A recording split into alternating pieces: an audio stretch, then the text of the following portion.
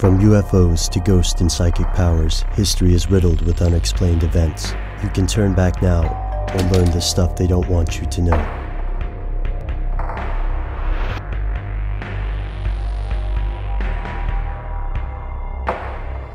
Here are the facts. For several decades, Denver, Colorado has been a growing metropolis. As early as 1989, local businesses and government agencies began to plan for a newer, larger airport. In 1995, the Denver International Airport opened and was hailed as one of the most advanced airports in the United States. With an area of over 55 square miles, it's also one of the largest. But to some people, this is no ordinary airport. Here's where it gets crazy.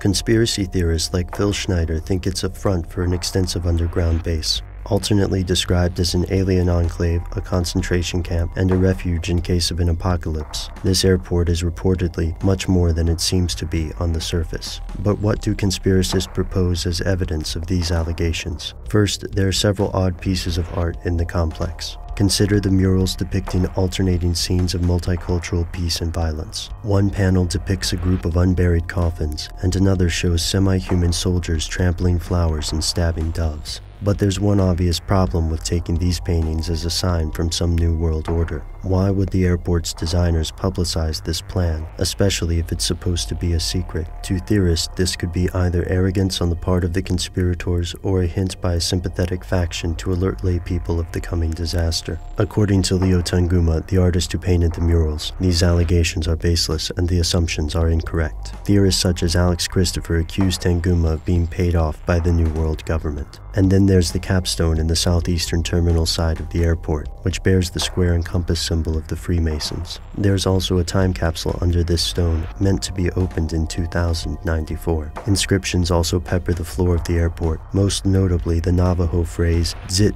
Dit Gai," which means the mountain is white. If that's not enough, consider the 32-foot-tall statue of a blue horse just outside. Even conspiracy theorists don't know what to make of this one. So why did Phil Schneider believe the airport is some sort of base for the New World Order? He claimed that he was involved in the construction of multiple underground bases, and that one of these is below the Denver airport. He also claimed that he survived an alien-human battle and was monitored by invisible government agents. Like many conspiracy theorists, he believed he was in danger and targeted by the powers that be.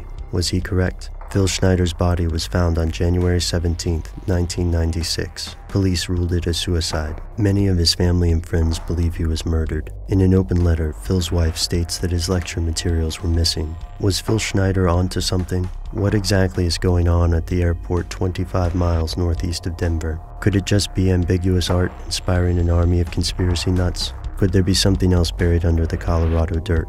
Something they don't want you to know.